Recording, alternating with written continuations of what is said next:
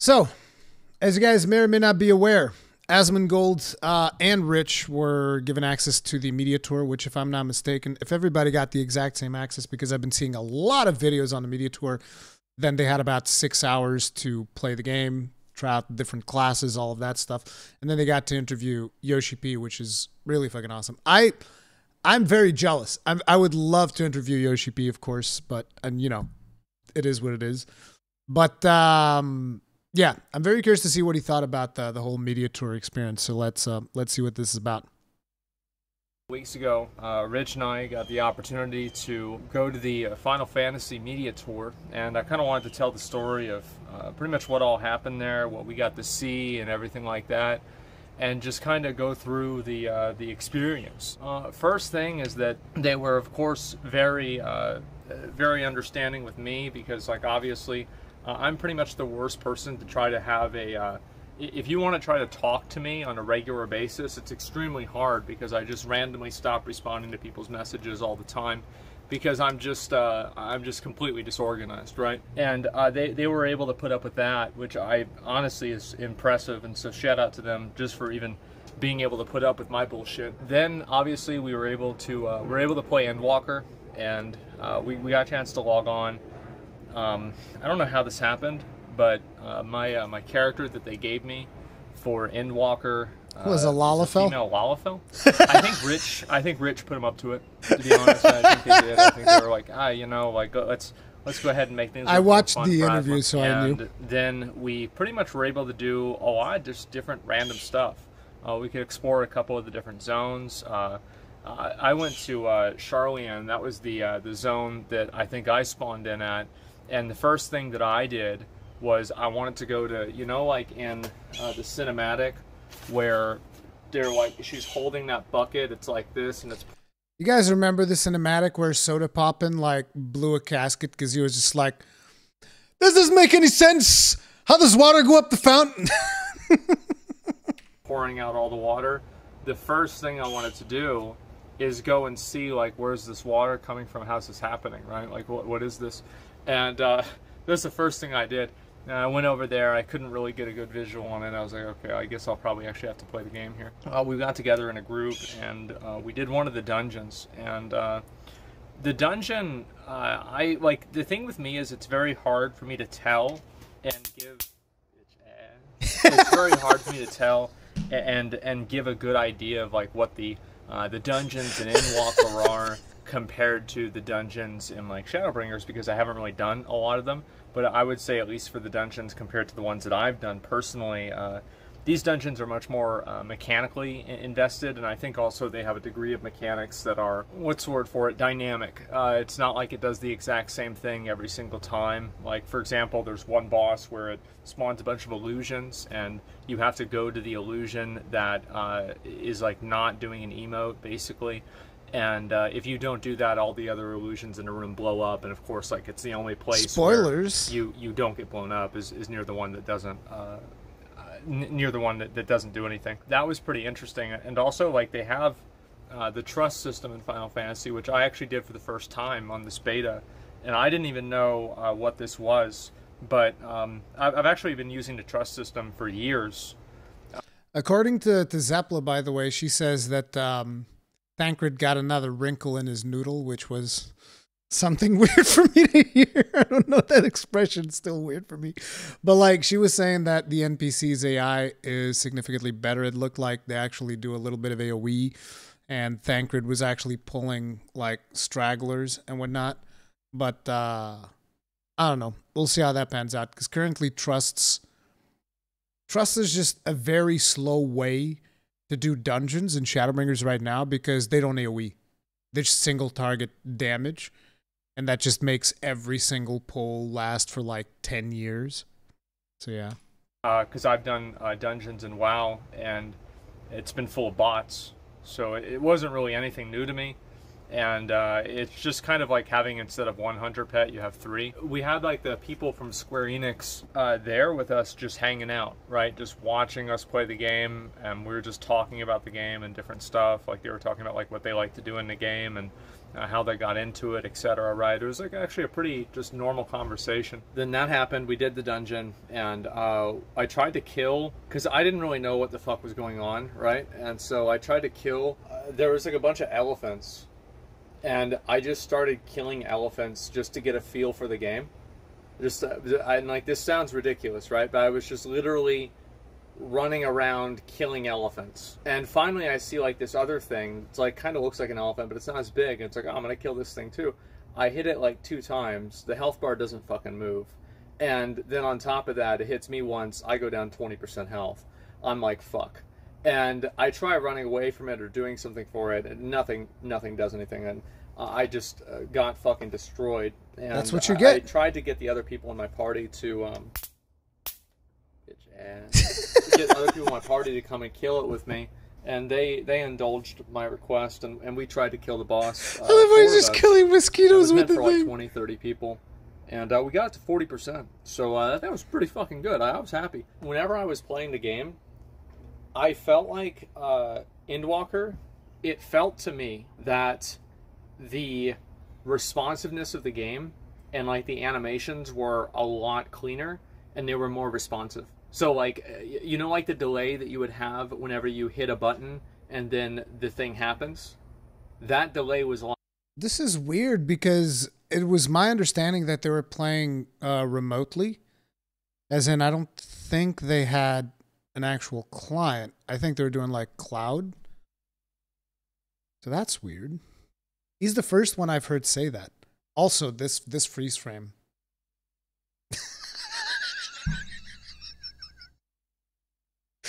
A lot smaller whenever I was playing Endwalker, and I don't know if it was because of the computer I was playing on.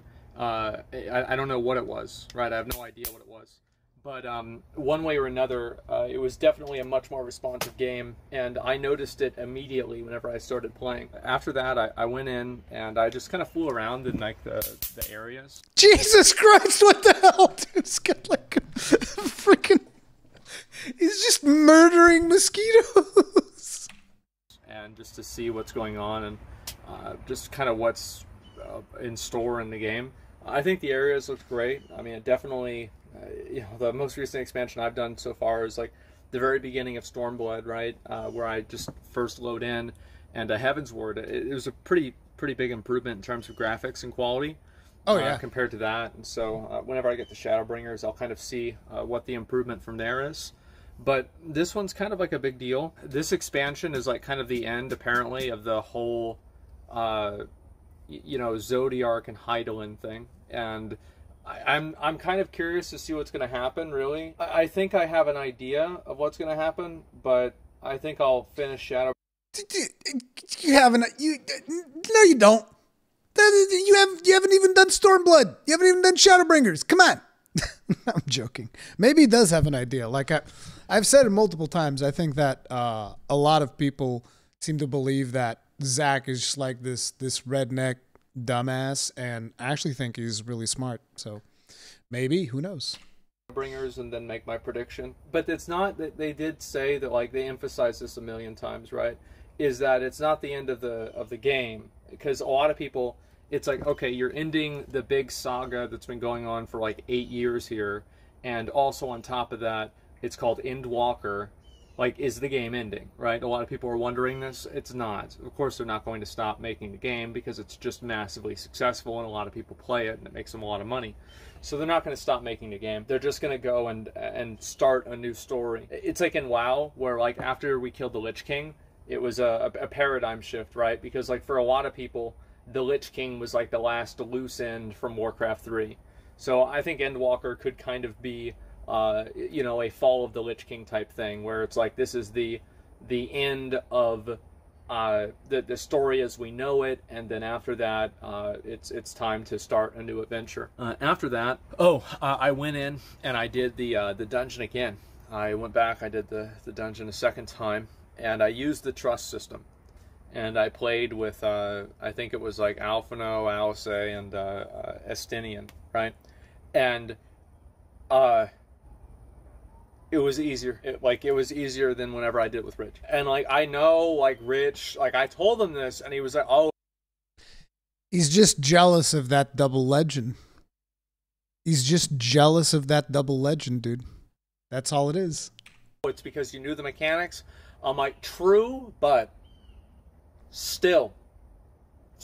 But yeah, I'm telling you guys, like, one thing that I really like about playing with bots is they never complain about me going too fast. They never complain about me not waiting for mana. I never get kicked out.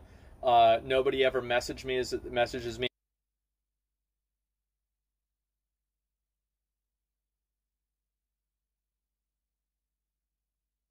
Complain for mana? You think this is World of Warcraft? Complain for mana. Complain for Imagine having an healer telling you, "Hey tank, can you take it easy? I need some mana." This does not happen in Final Fantasy. I mean, I don't know who you've been running dungeons with, but this does not happen in Final Fantasy XIV. If anything, most of the healers will be like, "Go faster, pull harder, pull bigger, pull more." And you're like, "But there's a wall here. I don't care. You're the tank. Figure it out. Blast it down. No, you're not a tank. Shoot that wall down. Pull more, pull harder." At the end of the run, asking me to follow them on Instagram, and it's a guy. There's no problems. There's no strings attached. I just get to play the game, and then I leave. It's amazing. So yeah, I enjoyed it a lot. I thought it was actually very well designed, and I think also one thing with the trust system is that the same boss that had like the different images that would spawn all around the room that you would have to avoid all of them except one. So the trust system, they know exactly where to go. I asked Square Enix about this, the people that were there with us, and I asked them, I was like, do you have like, is it programmed for the bots to like just occasionally do something stupid, right? To make it more like a player, basically. And they were like, yeah, kind of, but not really. And I've seen Alphino die to mechanics. Who else have I seen die to? I think only Alphino. I think Alphino is the only one who I've seen die to mechanics. Like, I'm not even, he would just like straight up get hit by mechanics multiple times. What they have in that boss is the trust NPCs just sit there waiting for you to do something. So they don't do anything until you do it. So if you fuck it up, everybody fucks it up. And I think that's so cool to me. I love that. It's a really good way of learning things. I'm trying to think about everything else that I did. Obviously, I tried out Reaper a little bit. I didn't really even figure out all the rotations and everything because I had to like check my keybinds and everything. But I do plan on getting Dragoon up to 80. That way I can just immediately play it whenever it comes out, Reaper, and I don't have to. Dude, imagine them inviting me to the media tour. They're like, "Here you go. You can set up your key bindings." And I'm like, I want to use a controller. And they'd be like, "What? Somebody didn't brief this guy. We don't do controller." I don't know if they support controllers on the media tour build or not. Would have been hilarious though, because I can't play the game worth a damn on keyboard, dude. I cannot play Final Fantasy XIV on keyboard. I'd like jump in there and I'd be like, "Oh, keys. Yeah, about that." I don't know that, dude. I only know how to play with controller. Worry about it at all. So anyway, we went to talk to the Square Enix, the team, basically about, because we got to interview Yoshi P, right? Everybody probably has seen this by now. We got a chance to interview him. I was a huge I was really surprised, and I was just really happy about that because, like, honestly, you know, we're kind of new to the community, right? I played Final Fantasy like probably 500 hours at this point, like probably more than that. I played it a lot, but you know, the fact that they'd be willing to do that for us, it was a privilege, and I was really happy about that. I was kind of taken aback that this shows you how much more in tune with their community Final Fantasy XIV is. You know, it's like you can really tell how poorly Blizzard understands their own community with the fact that they've never, I mean, have they ever worked with Asmongold? I don't think so. I don't think they've ever done anything with Asmongold at all. And if they have, it's been like something probably so minor, like so many years ago.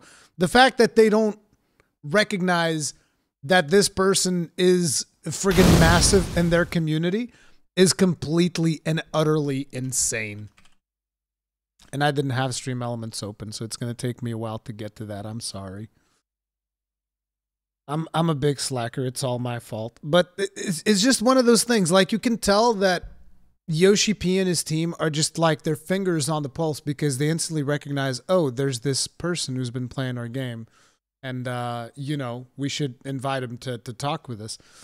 Speaking of Man in the Crystal Tower raid, I met a healer complain to me about tanking and taking damage and wasting his heals, calling me a shit gunbreaker who aggroes too much. It's also weird to get angry at people in Final Fantasy XIV surreal. That is weird, your Legion Live, but thank you very much for the souls. Tip of the hat. Appreciate it. Thank you. That is really weird. Never had that happen to me personally. That they'd be willing to do that for us. And anyway, so they didn't ask us really to give them, so like a number of times, and I'll put this into perspective because I know that it could sound bad, especially the way that I'm kind of framing it, but I don't really think it's fundamentally bad, is that they didn't ask us for any interview questions ahead of time. So many times whenever, and this is I think something that's pretty common with like Warcraft, and I think there's other companies that do the same thing, many gaming companies do the same thing, they will ask you to give them the questions ahead of time so they know this is a two-pronged thing, right? This is multi-purpose. One purpose is obviously so that they're able to filter out any questions that could be that could make them look bad. Obviously, like, oh, why didn't you do this? And you know, they don't have a good answer for it because it's just something stupid to begin with. And so, like, yes, obviously it's so they can kind of, to a certain degree, craft a narrative, but it's also so they can make sure that the time that they invest in the interview is going to be optimized for both themselves and also the audience, which is what the interview is really for. So, like, I understand why different developers and people want to have the questions ahead of time, and I think that logically it makes sense, but there is something to be said, and I prefer, personally, an organic interview. I prefer an interview where I can just go in, ask them whatever I want to ask them, and they just, like, they didn't even really say, like, any guardrails. They were like, yeah, just talk about whatever you want to talk about. You know, that's pretty much about it. I've seen a lot of these interviews. The interviews with Yoshi P, and I even tweeted about this, and I said that the Yoshi P interviews kind of like ruined interviews for me. Because, like, if only I usually could be so grossly incandescent. Most interviews are so incredibly directed and focused, and if you try to, you know, get out of the way to just have like an interesting conversation, they'll instantly rein you back in. And I'm saying this as someone who's conducted a lot of interviews. Like, I've done a lot of interviews, and let me tell you, one of the worst interviews that I've ever done, like, I really had a bad time with that interview, and I'm not sure if the person who I was interviewing was upset or what the deal was, but it's like they made sure to give me absolutely nothing. And this was a long time ago. It was for Destiny. It was Deej, who at the time was, I believe that he's left Bungie since, but at the time he was like the big community manager, public relations guy. And I interviewed Deej, and he literally gave me nothing. For my whole interview, I kept asking him things, and he would just like fire back with literally useless blurbs that would give you no information whatsoever. And here's the thing, he wouldn't even try to like guide the conversation into a place where we could like have some common ground, talk about something. It was just almost like I would ask him something and he'd be like, nope. Not answering that. I'd ask him, nope. I mean, he might as well have said it because that's pretty much the way that it went. And I was just like, dude, I hated that interview. I really did. I was so frustrated because like I couldn't ask them anything. They might as well have asked me for the questions so they could tell me he's not going to answer a single one of these questions. Think up of something else, because that was so bad. But Gosper84, thank you very much for being Grossing with us for 22 months. Tip of the hat. Appreciate the support. Thank you. Yeah, it felt like that. And the Yoshi P interviews are amazing because he even says the stars like, hey, if you guys just want to talk about something completely random, we can talk about something completely random. Like, if you guys go watch the Zeppla interview, they barely talk about the game. It's more an interview about Yoshi P and the stuff that he likes and a couple of funny, interesting things. But, you know, that's the part that is very interesting. Like, I would love to interview Yoshi P. I think it'd be amazing. And we got to talk to Yoshi P for a little bit over an hour, and the translator, like we asked, like, if you wrote down how many words like our questions were, like each question was like this big, and then like each answer that he gave us was like this big, right? So the fact that like she was able to translate all of that was. They got like the best translator too, because like they got different people got different translators. They got the one who was doing the live letter. Really impressive. And as somebody who I'm not bilingual, I'm not multilingual. I only speak American here. So to me, I think that's impressive, just fundamentally. Now the reason like most of my content I didn't has ask a lot of like closed very caption on game specific questions like inside of Final Fantasy. Because I feel like because I'm not a tenured player in the same way that somebody like, I don't know, like Zeppla, Xeno, Sifa, Mr. Happy, like any of these other guys that are making content about the game, these guys know the game a million times better than I do.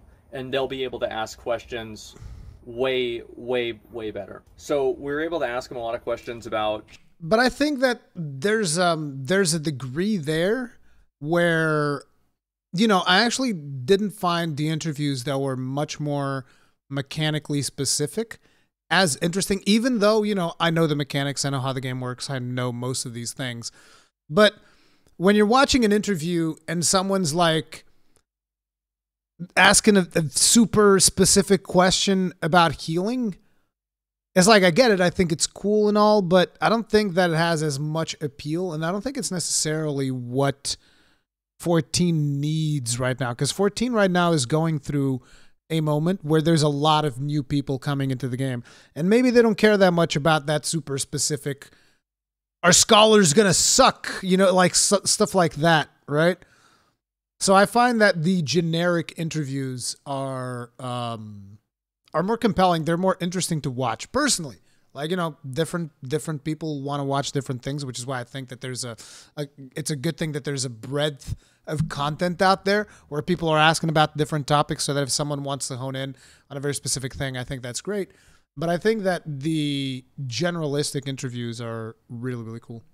And that would be more what I would like to ask. Because like I could ask hyper-specific things about Paladin versus friggin' Gunbreaker, and like let's really get down to the nitty-gritty of the Paladin magical rotation, and can we change maybe what's it called, Royal Authority, and replace that with Atonement when we go into the Royal Authority combo and do all of these different things. Like, it's not as interesting as, like, you know, the thing that Yoshi P said in there. It's like these other developers don't play their own games. see, now that's a cool ass comment. Just like in general, MMOs, and I agree with Mrs. Soulcreek. It's really good, and it's refreshing to hear like developers. And this is one of the biggest takeaways I had from the interview, is that it was really refreshing to hear developers and game designers talking about other games that they play, and also having some of the same thoughts and frustrations that players do. Just running, thank you very much. Because I think like there's been a problem, and this is especially true.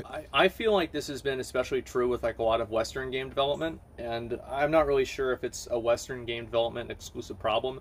It could be happening more in other places too, like Eastern game development, etc., right? South American. But I know that for what I see a lot is there's been like a growing resentment between the players and the developers, where it's like Battle for Azeroth, I made the joke, right, is not between Horde and Alliance or Horde and Alliance versus N'Zoth. It's between the players and the developers. Like this is it's been like that for a while of interaction to have. It's almost like you ever go to like a stream and there's people that are constantly like, it's like they're at war constantly with their audience, and like they don't like their audience but they're streaming because they feel like they have to or something like that. And it's just one of the most uncomfortable things to ever experience, right? And like Quinn is not a good example, right? Because Quinn, it's just like memeing, it's jokes, everybody's there for fun. But I'm talking about serious. Just couldn't find the yields. Serious vitriol, the yields serious were hiding. Frustration, serious anger, right, or disappointment, or whatever you want to call it. So, like I know I've been in that place before with like classic WoW and Dark Souls, and it's just like it's such a bad place for content to be in. And I think that a lot of times with the... Did he struggle with his audience during Dark Souls? Did people seriously give him a bad time with Dark Souls? I guess a lot of the Souls community does tend to be like, do this, do that, play like this, play like that. Can't believe you didn't pick up this weapon and did this optimal thing. Good God. More like backseating and stuff. Yeah. There's a lot of that, unfortunately. Unfortunately, there is a lot of that. I remember we had a little bit of that when Hengist beat the crap out of, like, there were some people that were genuinely upset, but that was hilarious for me. I was just like, get mad. Like, I give a fuck. Get mad. It was like, oh, he broke the game with a Black Knight halberd. It's like, shut the fuck up. Shut the fuck up. With a lot of game development nowadays, you almost have like the developers see themselves as, I think above is probably a word that, I don't know if it's really that strong, but I think that they see themselves as different than the players, where the developers think that they... I need to get one of those. Their understanding of the game and their development of the game somehow, and that experience somehow supersedes the experience of the player. So like, for example, in Warcraft, whenever people said they didn't like Titan forging, and the developer said, well, it's okay because it'll even out in the long run and everybody will be happy, right? What you're really saying is that the way that you feel is wrong and you're stupid for feeling that way. And big surprise, people don't like to hear that. This is something that's happened many times whenever you have developers that are trying to introduce some form of ideology into the game. We see this a lot now with Warcraft, but we've seen it with plenty of other things as well. And it's just, it's incredibly frustrating to see. And I think it's really nice to see someone like... It's just out of touch. They're just completely out of touch. When you... It's one thing to, you know, to appease everything that your players are saying. To try and follow every little comment, be like, oh, this guy didn't like this dungeon, this guy didn't like this quest, this guy. That's one thing. Okay, you shouldn't have to like appease every single individual.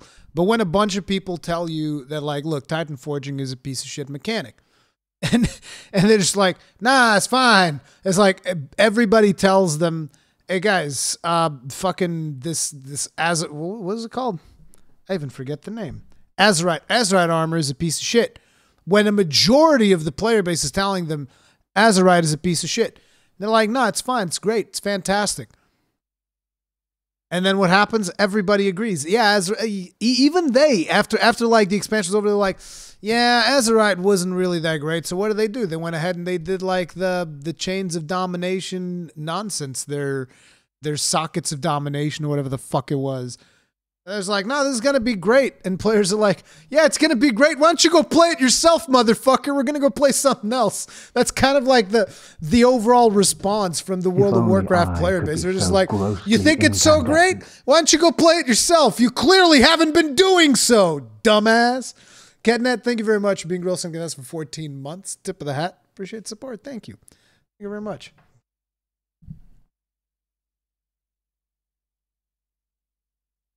Asmon actively disliked Dark Souls is going to watch a Dark Souls stream.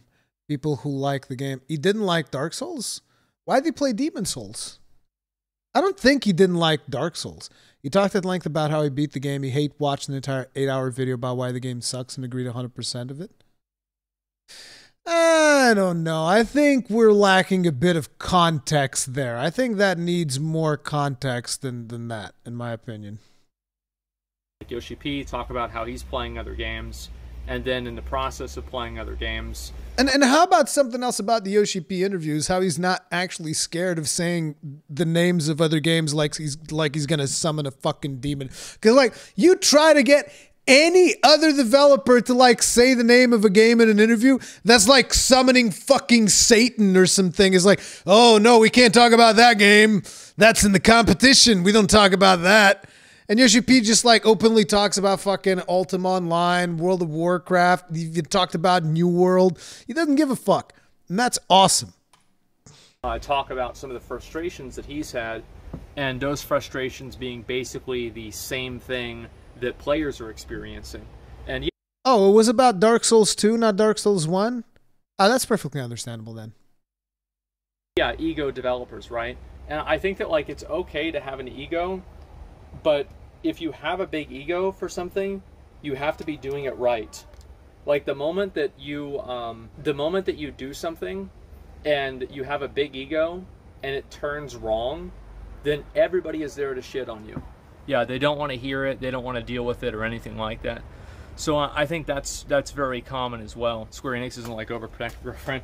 Yeah, well the thing is, like a lot of them are players and enjoyers of the game, and so because they're playing their own game a lot and they're enjoying it a lot. All right, Deviant, thank you very much for because asking those for people 6 months. are doing that. Tip of the hat. There's going to be a lot of them that actually want to hear the feedback that someone like me is giving, because I'm also a player. So it's like a matter of shared interest. I'm going inside. I left my quesadilla out there.